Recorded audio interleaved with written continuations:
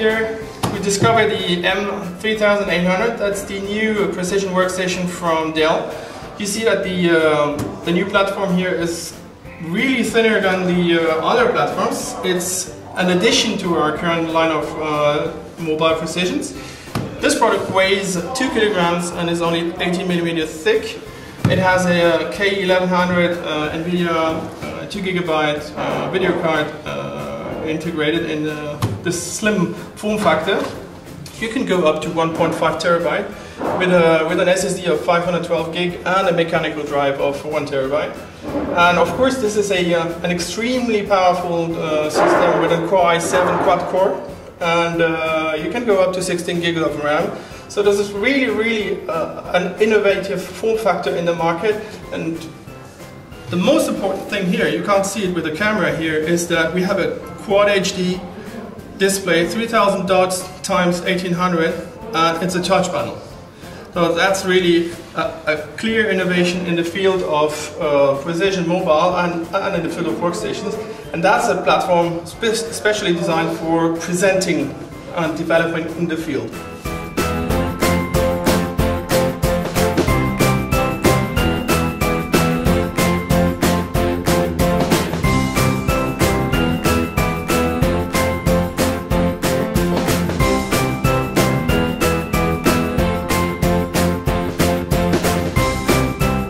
This is the new Dell VRTX system. As you can maybe see, it's an all-in-one converged system, a really new breed of platform for us. It involves compute elements, so up to 4 server blades here based around our M520 and 620 compute blades. It also has integrated shared storage, so SAS and also even SSD based storage, up to 48 terabytes of storage inside the chassis here. Also integrated in the system is 1 gigabyte and 10 gig capable networking delivered through either switching or pass-through. And the last area of innovation is really around a shared PCI cards within the system, so being able to assign and share PCI cards amongst the multiple servers.